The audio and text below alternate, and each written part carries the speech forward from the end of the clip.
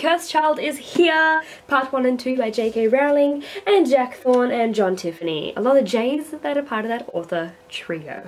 So I am someone who absolutely adores the Harry Potter fandom, but is also a person who has not yet actually finished the Harry Potter books. I have read Harry Potter and the Philosopher's Stone and Harry Potter and the Chamber of Secrets, but I have not finished the series because I'm a terrible person and I also did not really like the writing style very much, but I will endeavour to finish that series one time soon. But that does not mean that I do not love Harry Potter. I love Harry Potter. I'm like a hardcore fan of Harry Potter, and especially The Cursed Child, which I have recently read and I did enjoy it. I especially kind of love being able to read a script play, so yeah, I was very happy with that. But this is not a review for this book. This is just going to be a video of me showing off all my wonderful Harry Potter stuff because I have so much of it, and I actually think I'm going to have to spread it out onto 2 shelves because I'm running out of room. And plus there's a lot more Harry Potter stuff I want to buy. So in like no particular order, I'm just gonna start pulling stuff out and talking about it. My illustrated edition of Harry Potter and the Philosopher's Stone, which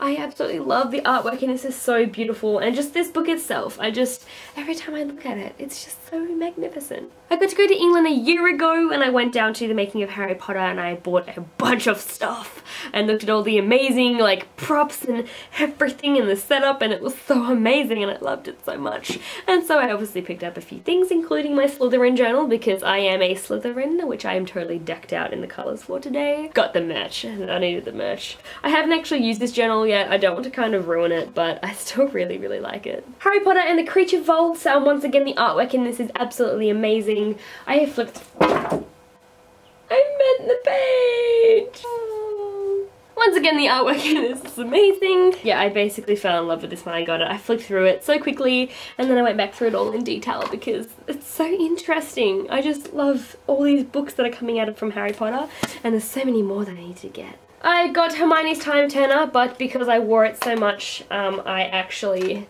broke it.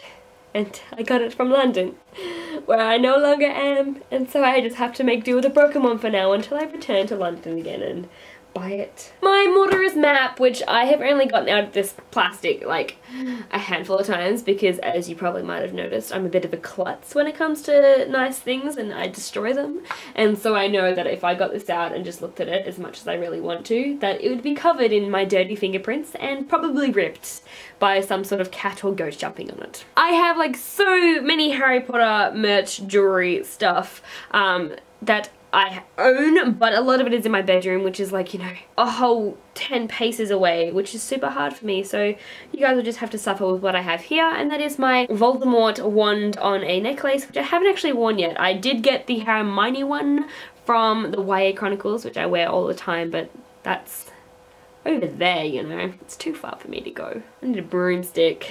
Also from the YA Chronicles is my Death Eater tattoo, which I will use, but I only have it for one use, so I'm going to be very wise when I use it. I have my original and incomplete hardcover slash sort of paperback set of Harry Potter. My family was absolutely obsessed with this series when it came out, like my brothers, my sisters, my mum, my dad did not read it, but everyone else did. And so we had to buy multiple copies for our family because we are all very impatient people.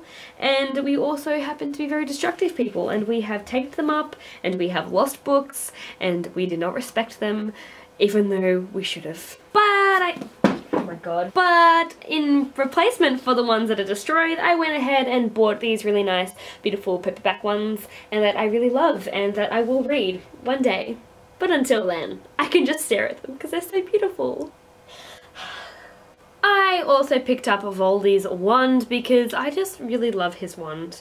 I was so torn because there were so many great ones, but this one, I love it so much, so I picked it up. But I can tell you guys now that my wand collection will grow. It will grow. And I also have my Horcrux, which I got from a bookstore. It is only a really cheap one, and I can only put some small hidden messages inside of it, but I still love it just as much. It's so cool. I then also have all my Harry Potter clothing. I have my wonderful Slytherin Quidditch shirt on that I have been wearing now for like 2 days because I only got it in the mail and I never want to take it off. I'm also wearing my Harry Potter pants. Let me just...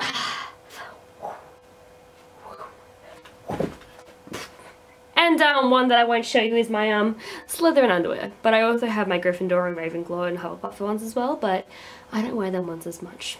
So that is my Harry Potter collection, and I know that there's probably much more sitting around in drawers or my bedroom somewhere, but for now, that is all that I keep in my library, so that is it. I hope that you guys have a wonderful day and read plenty of books and stay magical and stay out of Azkaban. But that's all, so I'm gonna go and play a game of Quidditch.